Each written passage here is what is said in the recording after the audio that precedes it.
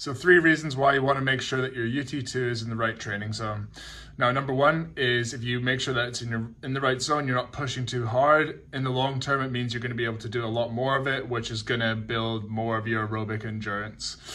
Number 2 is when you're in the right zone for UT2, your high intensity becomes of a higher quality, and that's when we really want to make sure that we're like firing on all cylinders, and we don't want any unnecessary fatigue from UT2 playing an effect on that quality of the high intensity.